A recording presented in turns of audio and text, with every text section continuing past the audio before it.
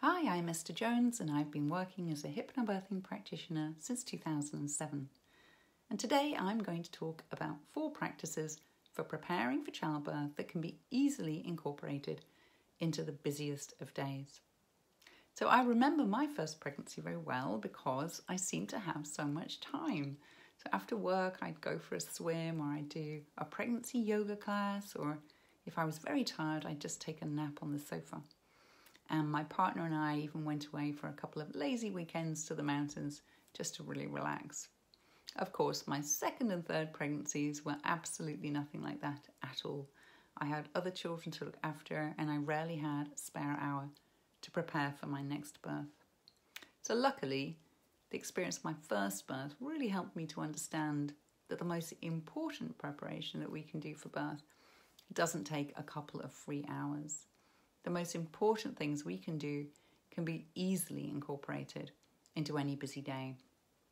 So if you're working, if you have older children to look after, or you just have a really busy life, here are some things that you can do to get your mind in the right place for birth, and just a few minutes each day. So first of all is breathing. Learning to use your breath effectively is really key for a calm labour. When we're anxious or scared, our breathing tends to get very shallow and to quicken. And this is our sympathetic nervous system switching on and preparing us for fight or flight. So when we give birth, it's really important that we are able to stay in our calm zone, the parasympathetic nervous system. And this is where our bodies are relaxed and they're really in an optimal state for childbirth.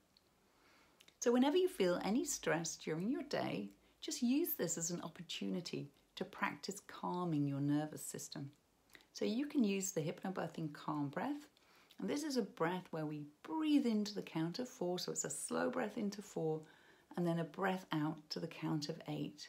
So we're always breathing in and out through the nose. And when you breathe in, you imagine yourself breathing in relaxation. And when you breathe out, you imagine yourself breathing out any stress, any tension, just directing it all the way down through the body. And notice how your body really calms down when you use this long out breath. So take every opportunity you can to reconnect with your breath, learning how to use it as your number 1 tool.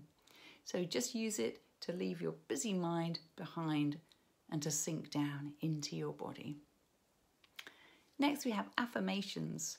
So you can watch the video on affirmations to hear the ones that I usually use in my courses. And of course, you can create your own affirmations. And these are a wonderful way to keep your mind in a calm, fear-free place. And to just really give yourself a little injection of confidence, a little boost of confidence during the day. You can say them out loud to yourself in the mirror in the morning, or recite them in the car on the way to work if you drive. Also print them out, carry them around, and whenever you have a little moment during the day, just take them out, read through them, and find yourself feeling ready for anything. Third, we have visualizations. So our bodies respond to our thoughts just as they would to real life action. And if a thought is accompanied by an image, then it's even more powerful. So create some lovely visualizations around your birth and really bring them to life through your day. And you can feel how these visualizations affect your emotions and how your body feels when you use them. So for example, you could be imagining yourself in labor, feeling very confident in your birthing space, rising and falling with the surges. Or it could simply be an image in which you are strong and empowered, capable of anything. Or perhaps it's you, radiant and holding your newborn baby in your arms. And finally, watching our thoughts. So to stay calm and relaxed during childbirth means trusting ourselves, and it means trusting our bodies. So as you go about your day to day, just see what thoughts arise in your mind about you, about your body, about the birth. And are they helpful thoughts that leave you feeling happy and empowered? Or are they thoughts that create anxiety and doubt?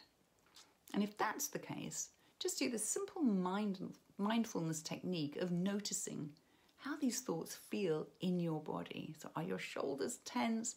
Have you suddenly got butterflies in your tummy? Just stay with your body and observe what happens when you have that particular thought.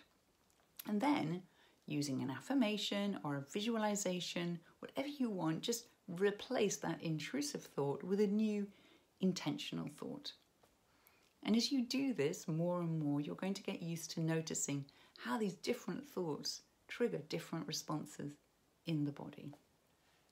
So there are some ideas of different ways that you can be preparing your mind for birth, even when you can't seem to find much time.